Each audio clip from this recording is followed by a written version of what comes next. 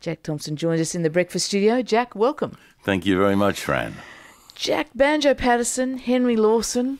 Yeah. Two of the greats. They are two of the greats. They're sort of the pillars of the Australian ballad, the Australian, in Lawson's case, I think the Australian short story has never been better than the stories that Lawson wrote. And they're two pillars of an Australian way of life, and they're icons. It's interesting that they've both been on the $10 bill. I still haven't been able to find out why Lawson, who was on the first of the $10 bills, was replaced by Patterson. The two of them are probably in the hereafter. The rivalry continues. The rivalry continues. So your CD of Banjo Patterson was a big hit. It was indeed. Henry Lawson, how will that be different for people? Well, it's different because the two writers are very different in their approach, and because the first CD that we're releasing of Lawson's is the Campfire Yarns. Released just in time for Father's Day. Great Father's Day present. Gee, that was lucky. Now, we're used to some of our more famous actors and entertainers really reading poetry and recording poetry. Sadly, it's often their own. You're not recording your own, though I wonder if you've ever been tempted. But you are, as you say, as we've said, you're going to be recording some Henry Lawson. Can you give us a taste now? Can you read us something? Absolutely. What about a little of the Loaded Dog? In the story at this stage, Dave Regan's had one of his bright ideas, and he's going to dynamite the fish out of the creek instead of trying to fish for them. And unfortunately, his dog Tommy thinks that the new stick is part of the old game of fetch. The retriever, finding the front door shut against him, had bounded round and in by the back way, and now stood smiling in the doorway leading from the passage, the cartridge still in his mouth and the fuse spluttering. They burst out of that bar. Tommy bounded first after one and then after another. For being a young dog, he tried to make friends with everybody. The bushmen ran round corners and some shut themselves in the stable. There was a new weatherboard and corrugated iron kitchen and wash house on piles in the backyard, with some women washing clothes inside.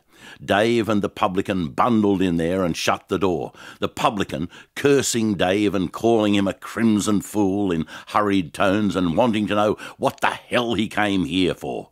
The retriever went in under the kitchen amongst the piles, but luckily for those inside, there was a vicious yellow mongrel cattle dog sulking and nursing his nastiness under there.